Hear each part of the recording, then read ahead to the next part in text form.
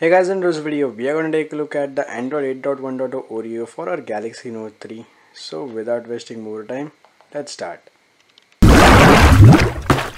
So guys, a few months ago someone booted Android Oreo, which is like LineageOS 15.1 on the Galaxy Note 3, but he was unsuccessful afterwards because he left development and there was nothing related to Android Oreo or LineageOS or other ROMs for the Note 3. But now someone has booted the LineageOS 15.1, which is the latest one, like signed, and you can see it also has that June 5 security patch. So this is the latest build of the LineageOS unofficial 15.1 for the Galaxy Note 3, and like huge thanks to the developer to bring this, as this is broken now. Like many of the stuff is broken, you cannot use this as your daily driver, but I hope one day it will come like in a month or two, maybe. Yeah, if the P launches we get, oh, but it's okay, like at least we are using Android Oreo.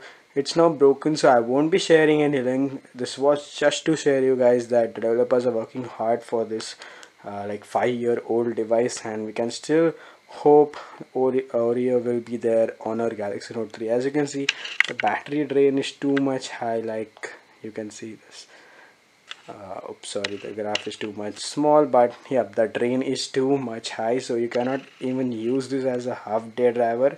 Or if you feel safe, you can install it if you are in that Telegram group, in the Note 3 official Telegram group. You can install this build, but I recommend not to use it. So this video is just to show you guys that Android Oreo has been booted and developers are working hard to make it fully stable. So I'll also post a video when it will be fully stable. And yeah, that's it for guys the video.